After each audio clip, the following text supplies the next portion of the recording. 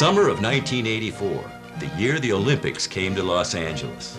7,800 athletes, the world's finest, coming to rewrite the record books, to go for the gold.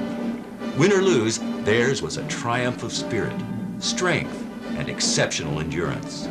But behind every good performance lay years of dedicated preparation in world-class athletics and in transportation management.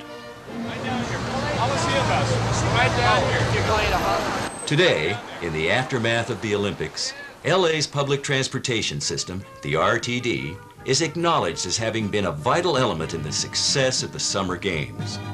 It was the payoff for years of preparation. Hundreds of thousands of spectators chose to ride to the Olympics on the RTD. They arrived quickly and on time from almost every major area in Los Angeles. Transportation was one of the big winners of the '84 Olympics. City and state officials and men like RTD General Manager John Dyer and RTD Board President Nick Patsaoris were already making detailed plans for the Games 2 years before the Olympic torch was lit. And by the summer of 1984, the RTD was ready. Ready on the city streets with preferential bus lanes. Ready behind the wheel with hundreds of new drivers. Ready behind the scenes with round-the-clock maintenance. And a computerized command center to keep the buses moving smoothly. And ready with a large special Olympics fleet.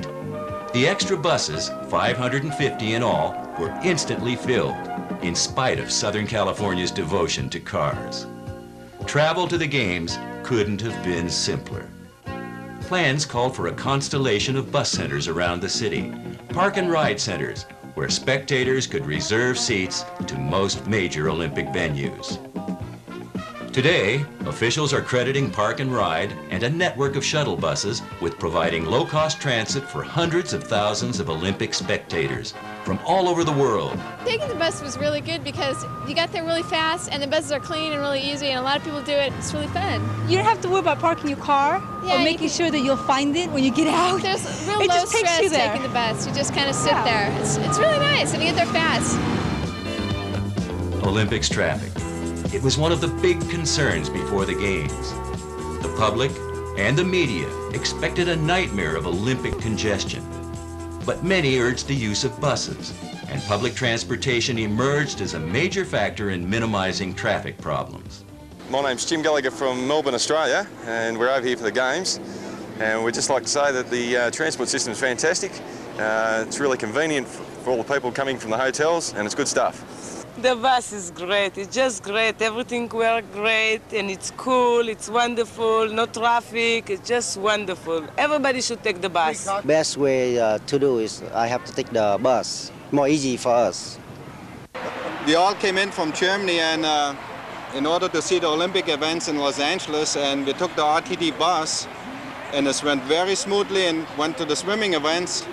And now we're on the way back home again. And we enjoyed the bus ride. There was more people. We got more of a flavor for the excitement of the Olympics. And we're just having a great time. We're glad we took the bus.